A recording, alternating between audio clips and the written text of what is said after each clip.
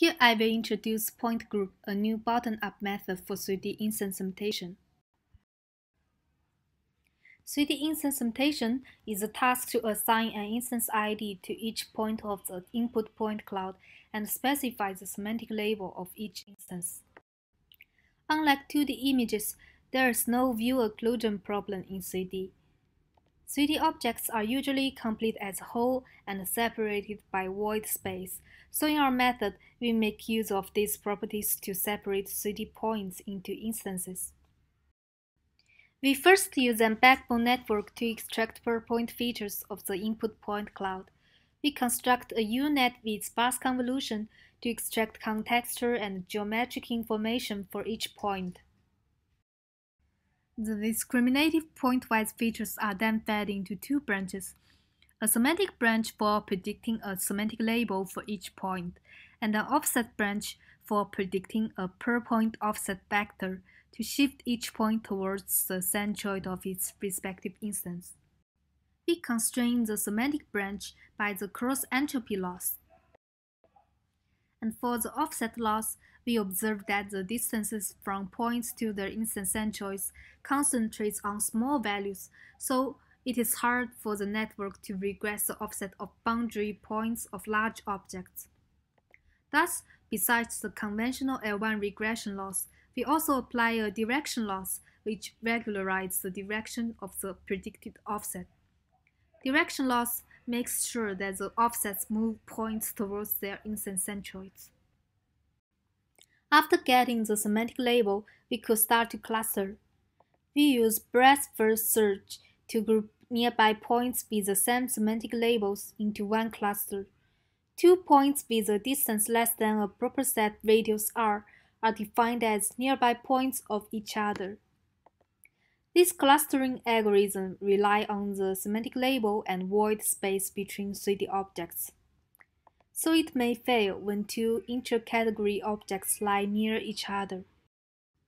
For example, in this scene, when clustering based on the original coordinates p, some pictures hanging on the wall are wrongly grouped into a single cluster. However, remember that we have predicted an offset to instance center for each point.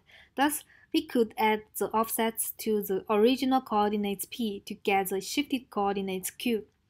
Nearby objects with the shifted coordinates will have larger void space between them. And clustering based on the shifted coordinates q could to an extent resolve the problem happened on original coordinates.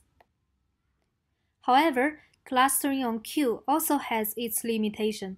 In this scene, the inaccuracy of offset prediction for the boundary points of the large curtain causes the clustering errors. Thus, we employ dual point coordinate sets in clustering to combine their strengths. But there are duplicates in the union of the two cluster sets, and to select better clusters as a final instance prediction, we propose the ScoreNet. The ScoreNet takes the candidate cluster set C as input and gives a score for each cluster. The scores indicate the quality of the clusters. And to reflect the cluster quality in the scores, we use a soft label to supervise the predicted cluster scores. We then use the binary cross-entropy loss as our score loss. After getting the cluster scores, we could feed the candidates into an NMS process to get the final instance predictions G. This is the whole framework of our PointGroup. Here is the visualization comparison between clustering on P, on Q, and on dual sets. Clustering on both P and Q makes use of the complementary properties of the two sets and thus performs best. The quantitative results also shows the effectiveness of clustering on dual sets.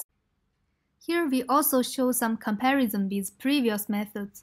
Our method achieves better performance. Here is a visualization of the results of our PointGroup on ScanNet and S3DIS. Our code has been released on GitHub. Thanks for your listening.